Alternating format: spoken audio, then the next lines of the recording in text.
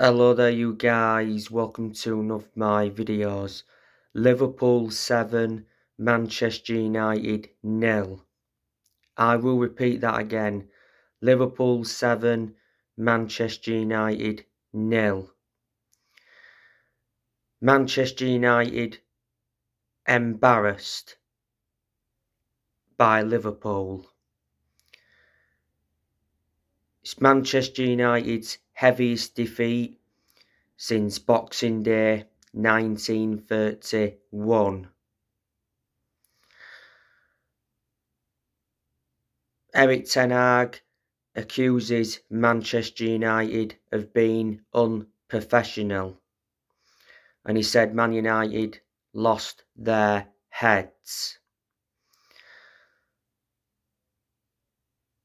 Manchester United capitulated in the second half. It was 1-0 at half time. I actually thought the first half was equal. In that first half, Man United did have some chances. Bruno Fernandes had a headed chance, went just wide. Rashford had a chance. Anthony had a chance, but produced a comfortable save by Alisson.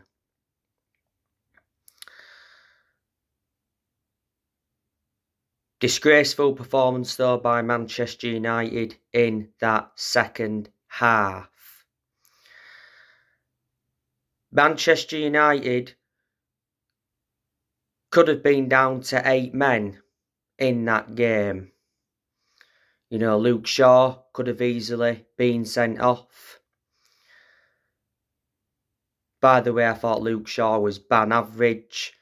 I thought he was at fault for 2 of Liverpool's goals. The first goal played him onside, and one of the other goals he gave the ball away in a stupid area. Bruno Fernandes, he was an absolute disgrace. He could have definitely been sent off.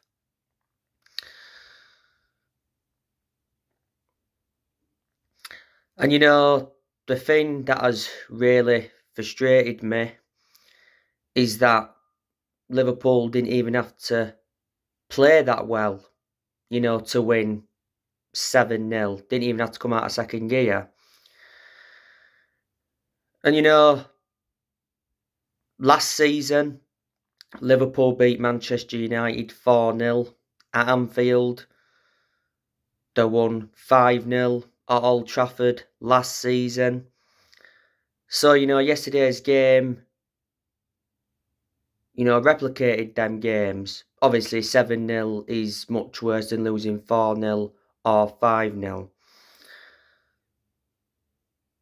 But this is an humiliation. And for any team to lose 7-0 is embarrassing. But especially losing 7-0 to your biggest rivals is unacceptable. And there's no excuses.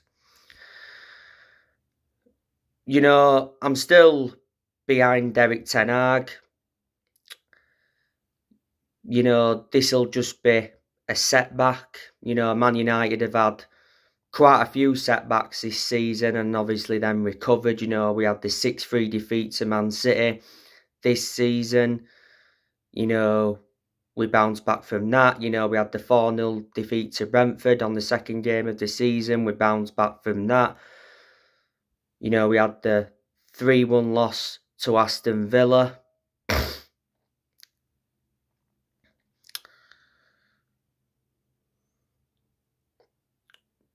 But yeah, there is positivity around Liverpool. I thought yesterday that was their cup final, that 7-0 win. Nobody expected it. It was a total shock. Liverpool have not been good this season. it's probably been the first poor season in like 5 seasons. You know, as you all know, Jurgen Klopp, I've got a lot of respect for him. Like I said prior to the game, he's a very good manager. Jurgen Klopp, don't forget, has won 7 trophies at Liverpool. He's won the Premier League, the Champions League, the FIFA Club World Cup, the Super Cup, the Carabao Cup, the FA Cup and the Community Shield. 4 of the 7 trophies he won came in one season. Jurgen Klopp is under contract with Liverpool until 2026. Do you think he can see out his contract? Because he has been under pressure with how poor Liverpool have been throughout the course of this season. You know, Klopp has been in charge of Liverpool now for over 7 years. He got appointed in as the Liverpool manager in October 2015. But certainly Jurgen Klopp is the best manager Liverpool have had in this generation. You know, they've had good managers and that over the years. You know, they've had some poor managers as well.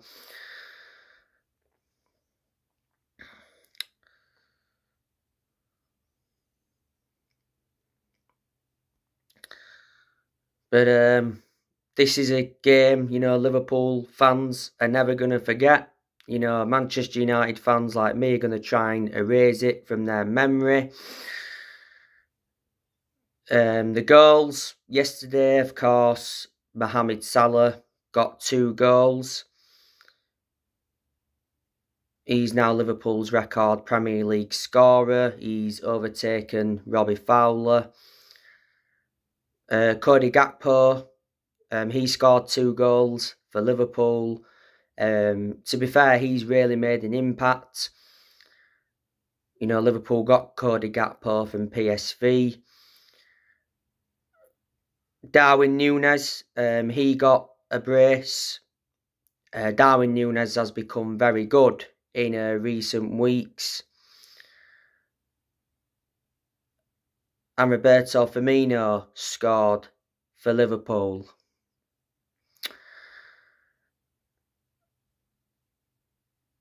Cody Gakpo and Darwin Núñez are 2 players Manchester United tried to get.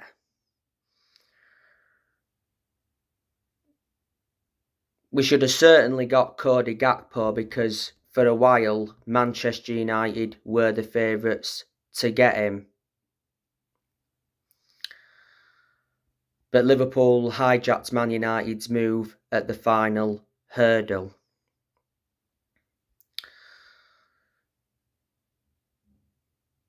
But like I say, hopefully this is just a blip. You know, Manchester United have got Real Betis this Thursday in the last 16 of the Europa League. And then obviously our next league game is Southampton.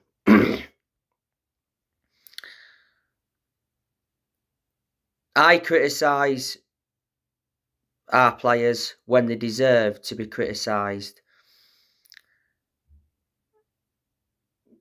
But, you know, if you analyse the season, you know, Manchester United have made progress.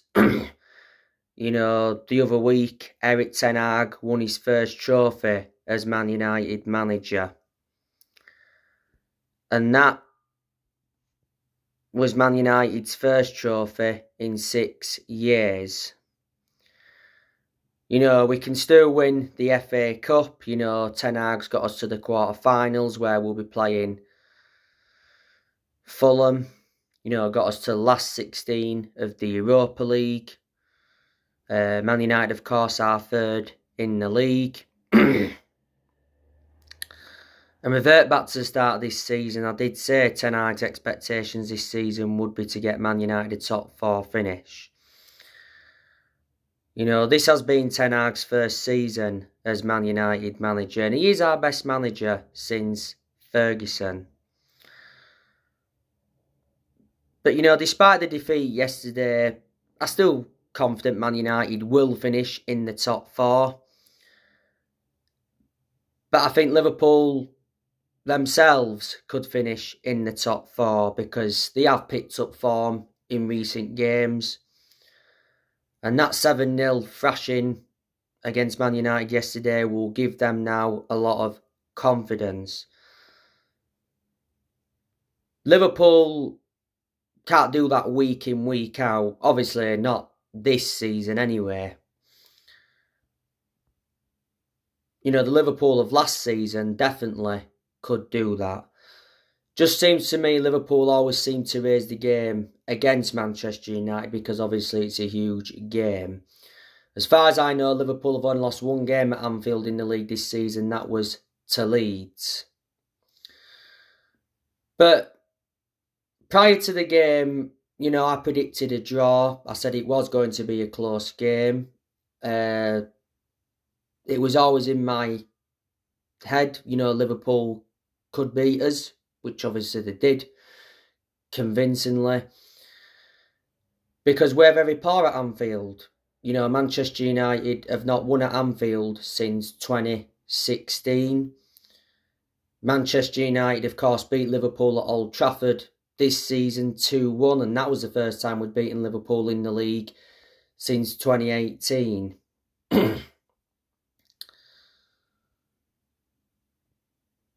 But anyway, like I say, hopefully we'll move on from this, bounce back, and, you know, we will keep the faith. You know, Man United are only, missing 3 players. You know, Martial's still injured. He's been hampered with injuries this season. Van der Beek, he's injured, but he's a squad player. He doesn't start anywhere. And Eriksen is out with injury until April or early May. He is the only key player out.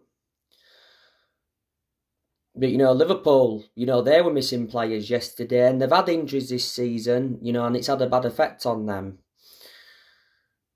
You know, Liverpool, of course, were missing Diaz. You know, he's still injured. Liverpool got him from Porto. They were missing Thiago. They were probably the 2 key players they were missing. Obviously, there was no Keita, but he's not first choice. Calvin Ramsey's injured, but again, doesn't play much. Liverpool got him from Scotland. Martha, of course, was injured. You know, Liverpool got him on loan from Juventus.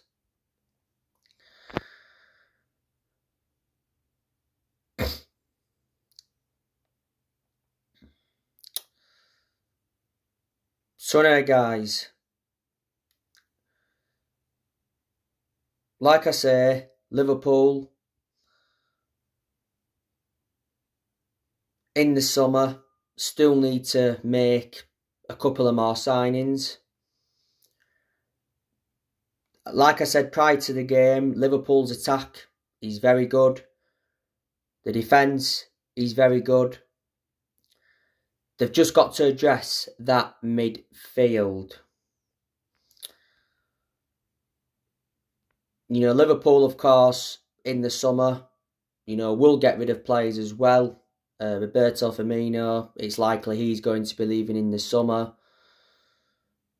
I think they could get rid of Keita in the summer.